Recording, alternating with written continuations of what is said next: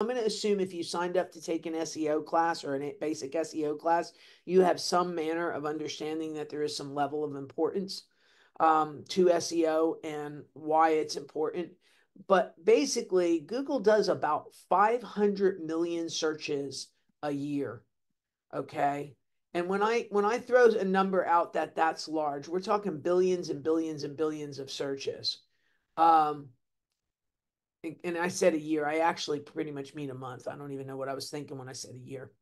Um, but basically, when I'm telling you there's that many searches done a month, a half a billion searches, um, it is extremely important for a business to get involved with this.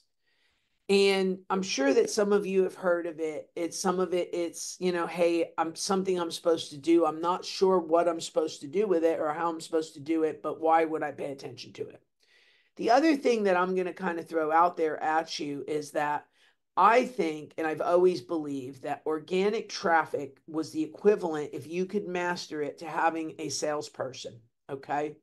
And I know a lot of business owners especially in the beginning, can't really afford to have a full-time onboarded salesperson. And this can function as that. So if you can put the elbow grease in, if you can take the time to learn how to do this, you actually can have a lead generation system built in. And I don't want to say for free, because at the end of the day, your time has value.